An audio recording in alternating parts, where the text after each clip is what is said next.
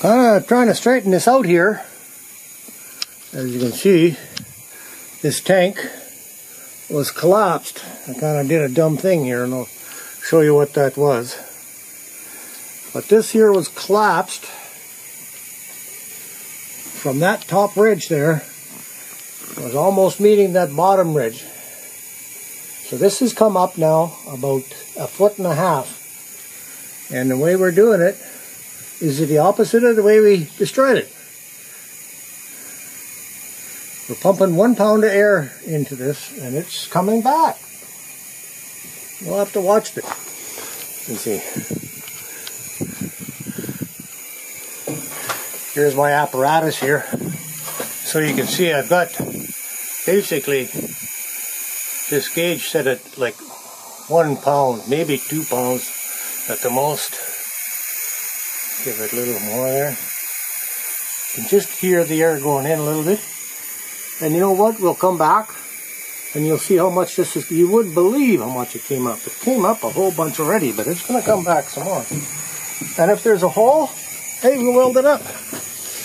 But this point, right up here, that was down here before.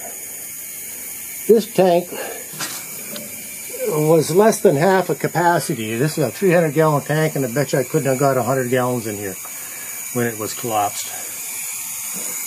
And I'm just putting air to it. Very, very slow.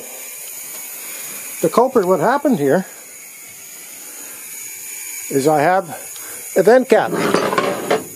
This vent cap, what I have here, and I still got the plastic here.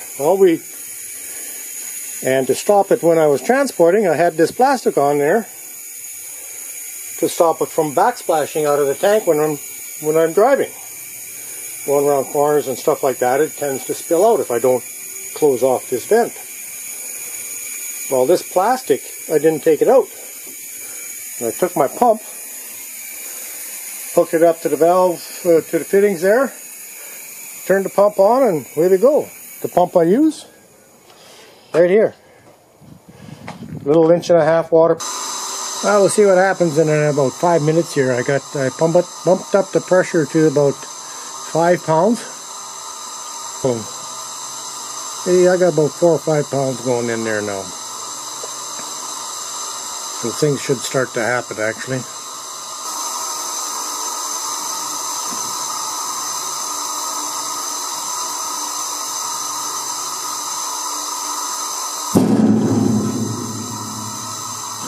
There you go. He's coming back.